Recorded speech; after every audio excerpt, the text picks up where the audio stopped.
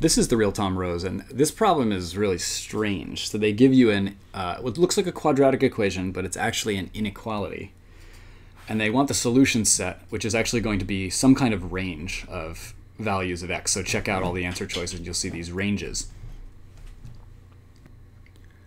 There are a bunch of ways that you could solve this, particularly if you're willing to memorize different procedures. So you might have been taught a procedure for something like this.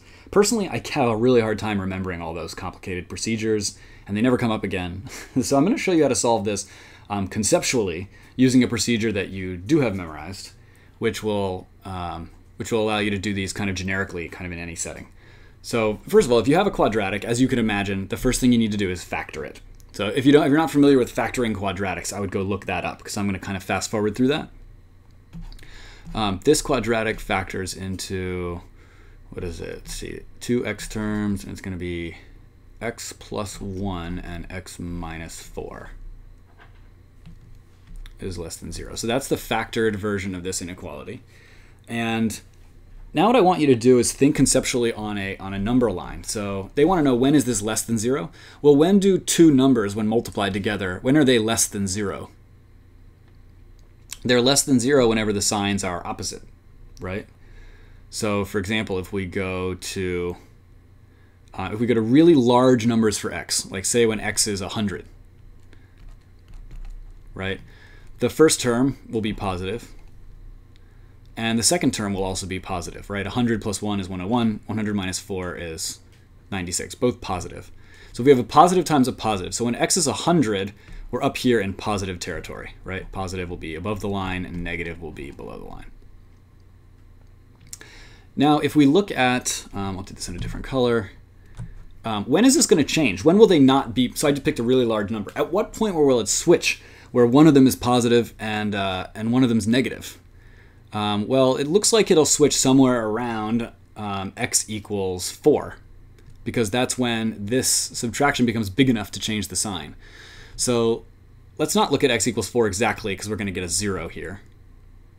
Actually, we can put that on here. This will be, when will this equal 0? It'll equal 0 when x is equal to 4, right? So here is this axis is values of x. So here's 100. We showed that it was positive. When it's 4, we'll get a 0. If it's slightly less than 4, say when it's like 3. Oops, don't put that on the line. If x is 3, what will we get? So if x is 3 for the first term, we'll get x plus 1 is 4, so that's positive. When x is 3 on the second term, we get 3 minus 4 is negative 1.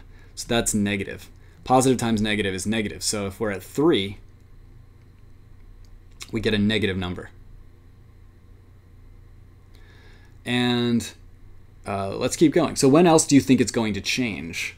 You might think, oh, maybe it changes at 1, and you could try plugging in x equals 1. X equals 1 will give you a negative number here. X equals 1 plus 1 will give you a positive there. So that's actually still negative at x equals 1. What about negative 1? When x is negative 1, that'll exactly balance out this 1. So we'll get, if x is negative 1, we get another 0. So let's put negative 1 on the chart, and here's your another 0. And if you go, what you'll see is if you go further to the left, or more negative on x than negative 1, it'll be positive again. So let's say we plugged in x of negative 2. Negative 2 plus 1 is negative 1, so that's negative. Negative 2 minus 4 is negative 6, also negative. So now we have two negative numbers multiplied together. That's positive. So our function looks something like this.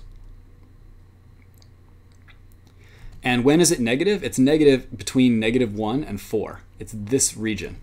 That's what they asked for. When is it less than 0? And it is less than 0 between negative 1 and 4. So we have to figure out the answer choice that does that.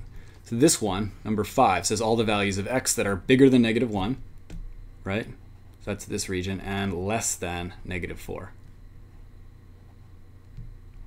So that's the set where everything is, where it is negative.